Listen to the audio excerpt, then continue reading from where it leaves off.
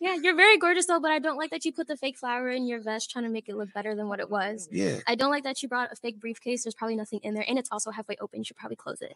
Also, I don't like that the fact that you put your hat. What would be Why do you have considered a hat a fake on? briefcase, though? Fake briefcase. I mean, the and hair there's done. something- It's done. It's done. So why dog. didn't you show your hair? That's what I wanted to do today. I understand. I just want to see your hair though. I get it. You feel me? I've dealt with, you feel me, Chicago women most of my life. You okay? You feel me? Me and your brother probably sound alike because we done been through the same struggles. You feel me? But I could respect that. I just wanted to know what you was thinking about. That's all that was. It's just weird talking to my little brother. So. No problem. See, right there is where she. Listen, I got this version because I can see it a little bit clearer. I don't like how she goes. It's just weird talking to my little brother, and then when she tries to backpedal, I say, "No, I'm saying you're sounding like my little brother." It's like, man, what are you trying to get across at this point? I don't understand why women do this shit, and people wonder why. Guys, give me just one quick second.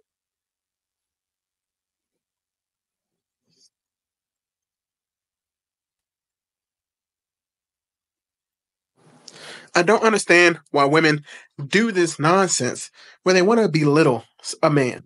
Because listen, I don't really understand what is coming across for these women that makes them think if they go, hey, you know what? If I disrespect this man, call him my little brother, and she's going to go on to say that his vocabulary and dictionary and the way, his vocabulary isn't up to par. Madam, first of all, it doesn't really matter what your vocabulary is. Can you get across what you're trying to say? Right? Using big words and using a certain vocabulary doesn't put you in a certain place. It's the best people and the best speakers in the world are the people who can get their point across in almost the easiest way that almost a fifth grader can explain. I mean, a fifth grader can understand it. Because when people get out here and they try to talk with so over your head, like there's some people who just talk like that. Jordan Peterson, he normally talks pretty over your head. Okay, he's not trying to do that. I don't think he does it to be smart. I don't think he does it to belittle anybody, but that's just how he talks. He was talking that way before he became, as we know, as Jordan Peterson. So it's not like he started doing that on purpose. That's who he was. I mean, not to say he started doing that once he got the fame. He was already talking that way. He can't help the way his vocabulary is. He is a psychologist after all. Okay. However, for us people out here who didn't grow up talking that way, we talked a certain way to get our points across. I don't understand. I can talk to college. I've talked to college people. If y'all watch any of me doing the OMI TV and everything, even when I use the vocabulary that I use, and I don't use a profound vocabulary, I still can speak. You know that my knowledge compared to a college student is completely different. Now, obviously, in their field of study, they're going to be able to overtalk me. They're going to be able to be better than me. If we're talking about biology, talk about engineering, and that's their field, I'm not going to be able to compete with that. I will listen to this. But just to say, just in general, like when it comes to my field of expertise or when it comes to my field of people, I'm going to be able to talk with them. And that's the whole point. I'm not going to walk up to people and be like, hey, let's talk biology. But if we start talking about people, we start talking about things I know of, yes, I'm going to be able to keep up with the vast majority of people, not because of my vocabulary, but because of my experience. And I know how to explain stuff to where people understand it, at least most of the time. Not always, at least most of the time. So ladies, quit this bullshit of, oh, you know what, he's just not smart enough because I went to college and I went this. And that whole, I'm a PhD. It's not going to get you nowhere in this world. I'd play that for y'all, but I don't know if it even make any noise. I'm still working on it. Struggle streaming to the fullest. I still got to get all my hotkeys back down. What did I make this? What is that? Is that a dot or a comma? Hold on, guys. Okay. It'll be a long day. You ain't say little. We the same age, darling. Let's be respectful. You sound like him though. That's so because we from the same place. So you don't like people from your hometown. I don't understand what she means by sound like my little brother. If she's saying it's not because they're both from Chicago, they both from that same kind of life, then what do you mean by it? He sounds like your little brother. I don't understand. See, that's what I'm talking about. She's just saying stuff out her ass. Like, what do you mean then? That's what I would have pressed her. I'd be like, okay, so what do you mean I sound like your little brother? Like, be specific. Specific. I'm not trying to say Pacific Ocean. No, specific. I'm not good with that word. I never said that. And that's respectful. I can respect that. You know what it is, really, guys? It's because she's pretty. Let's call it what it is. Let's call it what it is. She's pretty. And because she's pretty, she thinks she can just talk and be any kind of way. She thinks she can talk and just be any kind of way with anybody she wants to. And she can say this disrespectful stuff and get away with it. And I'm pretty, I'm gorgeous. But if y'all notice one thing, I want y'all to take a close look as we're talking here. Sorry, I muted it. Wow. Look, okay, so I want y'all to take a quick look. I'm going to make the screen bigger for you guys. Can you see this right here? Y'all see that? Look at her hand. Do y'all see a ring finger? Yes. Do you see a ring on that finger? Absolutely not. You know she's single. She probably gonna be single for the rest of her days. And man, avoid these creatures of the night. Avoid these creatures of the night. These women like this, they are, what do you call those insects? Is it not locusts? The praying mantis. Bite your head off. Eat it for dinner. A little bit of seasoning. On your day-to-day speak. Yeah, let's go back to what she said on that day-to-day speak. Oh. Isn't that crazy?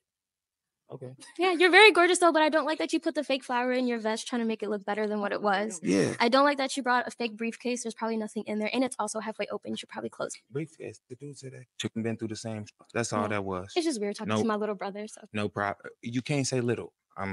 We the same age, darling. Let's be respectful. You sound like him though. That's so because we from the same place. So you don't like people from your hometown. I never said that. And that's respectful. I can respect that. I just want a man with a higher vocabulary. Okay. Which you don't what the fuck does that mean?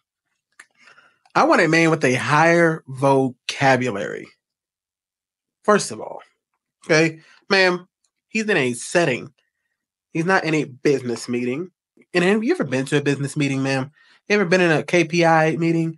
You ever been in those?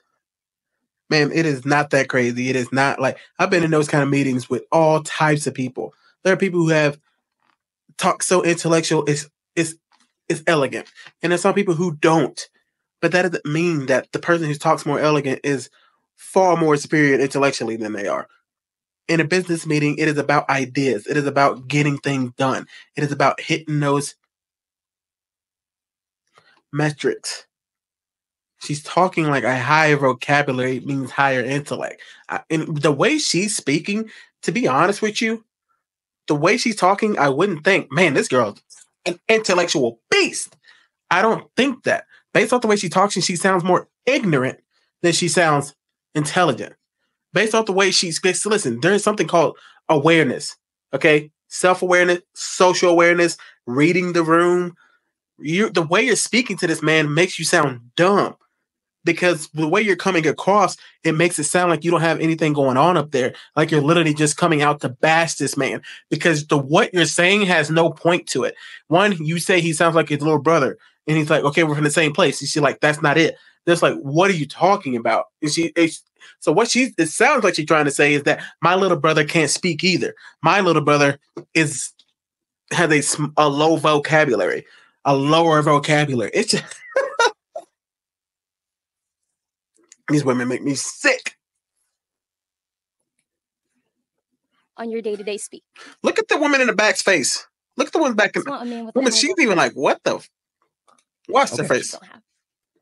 On your day-to-day speak. See, even her face is like, Lord have mercy. On your day-to-day speak. Speaking to all the other women, trust. I know you're good. I talk like where I was born from. I got a real like. To be honest, guys, and just looking at the brother, outside of his pants is kind of a little bit undersized compared to that jacket. It's really overthinking it.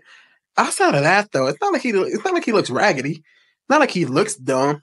He does have that streetwear. I get it. I'm not from Chicago. I don't understand that kind of wear. I'm from the country.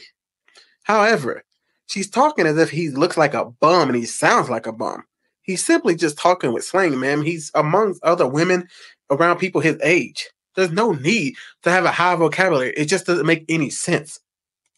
Respect. I can't let you, like, you feel me, throw down what I've been through. You feel me? I never said what you went through was. I'm just saying though, you tried though, darling. No, you feel me? So I want you to know, like, I'm really from struggle. I speak a certain type of way, but I've searched for education. I have a bachelor's degree. Fine. You feel me? What I do right now, I work with people every day. So I don't want you to just throw shade on hood niggas in general. I wasn't throwing shade on you. I speak with a little slang. I got a little hood to touching your breast, baby girl. Educated, baby. No, that's fine. We can move forward. Thank you. She nervous. Let's go ahead and go to our three ladies that still have their balloon up high. So that's all that happened. Is if the women didn't want to talk to you, they popped the balloon, and that's what got us to this point of him having that whole conversation. Let me continue off of this because I'm about to. You guys remember the video I had the other day when I was still doing the Omi TVs? That woman who was having a conversation with me tried to talk like I was dumb. I don't understand why women feel like they have to push this narrative that they're the smartest people on the planet. It's not even that necessary. And it's even worse with the black women. Lord, it came out of me. Lord, Hail Mary, full of grace, the Lord is with me. Hey, hold on, baby. Listen. What makes me more frustrated when it's these young black ladies is because the narrative that gets pushed so much, and I even hear this from other races. Shout out to the media man who points this out more than anybody I know, is that even white guys and white women try to make it seem as if black men, and even some black men push this narrative, that us black men are just idiots. We're dummies. 54% of us are single and childless. 64% of us are in the middle class. We're not dumbasses. And they try to push this narrative that us black men are only doing drugs, in prison, or in a gang, getting ready to get killed. Now, you've heard me speak very much to my young black men about the ones I see doing that whole gang stuff. I tell them about that life. I tell them about not getting into that. I tell them where it's going to end up, how it normally ends. All of them give me the same answer. It's not going to be me. Fine. But one thing I can't stand more than that is for black women to make it feel like all of us are dumb. All of us are on the streets. All of us are gangbanging. And all of us, because we're not enrolled in college, have fallen off the planet. Black women, I understand you're the most enrolled, okay, in college, but y'all also give up the most debt and y'all go into the most useless degrees. These black women, it's not like they're going into STEM, which is now called STEAM, to add in graphic and designs, but you know what I mean? I don't see these women going into science, technology, engineering, or math. I don't see black women going into this. Even the black women I know today, what do I normally hear? Almost, oh man, I can't tell you something. I hear this. What do you want to do? Social work. Social work is the answer I get most of the times. But I know other black women going to psychology. They become administrators. They go work for a hospital. They go work themselves to the ground, building up some career that's going to probably make them $60,000 a year. Right? Most women, what is that? 9% of women make over $75,000 a year. Let's stop the cap. Let's stop acting like because black women are enrolled, this means that they're these monumental, how do I explain? Like they're the CEO of Microsoft. Like they're just out here building the world. No, they're going into these little bitty jobs, doing administration, maybe work at the local DMV. You know what I mean, baby. Listen, I got no problem with black women going to college, but the reason they do it is my problem. Black women that start going back to college and start doing this every time they can't figure out a relationship because of their attitude, just like this young black lady. Their attitude gets them in so much trouble. They grew up with single mothers. 80% of our kids being born out of wedlock. They grow up with these single mothers. They grow up with the attitude. They grow up as a sister, being a sister to their mother, and they come up and then their mothers teach them that black men are so fucking awful that these women, by the time they get to 2021, they have a disdain for black men. Like, we're just lucky that if a black man gets a black woman, he should consider himself lucky because we ain't shit. Y'all remember the interviews I did with those black women where I asked black women, why do black women have a disdain for black men? What did all these black women say to me? Niggas ain't shit. That's their words, not mine. They said that. And I even asked a woman the other day, and you know what she said to me? Facts. Didn't even try to refute it. That's what I'm saying. It is ingrained in their head that black men ain't shit. And you know what, black men? Do what this young man did. You know what? Get to the point where you're just like, you know what? Well, fine. Okay, you think I'm shit? Fine, fuck it. Black men, we have done enough. We have been building ourselves up and getting ourselves to a place that's respectable. If black women want to make it seem like we're still shit, fine. Go out there, men, go out there, play the game. Shout out again to the media man. Black men are going out and marrying other races. Even though black women do too, they do it at a lesser rate than black men. Okay? Black men, just go out there, say who the hell you want. It is what it is. And you got more people who even identify as black anyway. People who are biracial, people who are Caribbean, people from there to there, Latinos, Afro-Latinos. A lot more people even say they're black anyway, who are interracial, who are biracial, or even triracial. They still claim to be black. So the black community will grow statistically. We may not be this black. We might not be straight from the motherland black, but the black lineage will have to go on another way. Okay? We knew this was coming. It's inevitable. But the reason why it happened is because black women, since that welfare shit came in, have pretty much said, I'd rather be bad all by myself. Go get into college debt, get your PhD, get your master's, go be a social worker, and go make your $45,000, $50,000 a year, and then ask for a man who's way up here. You know what? I hate even bringing race into it, but I feel like even the black women I'm around, they don't treat white boys like this. And the reason I said white boys is because that's what they call them. When they talk about white boys, they don't treat them like they treat us niggas. You know what I'm saying? That's what they call us. And I feel so disrespected when a black woman calls men that. I just don't see any other race calling their men niggas. I don't see white women going around crackers. I don't see Hispanic people going around and saying those words. I don't see Asian going around saying those words. No, when a black woman talks about a black man, it's these niggas. Instead of saying these black men. But that's fine. Black men, forget it. I am not the man to say lose hope. I'm always the man to say let's keep doing it. But you know what? We can't change their mind. It is stupid to keep bashing our head against the wall. These black women don't want to respect us. Fine. It is what it is. We tried. It's time to move on. Let's keep it moving. Anyway, you let me know what y'all think about that. Moving on. All right, guys. On to the next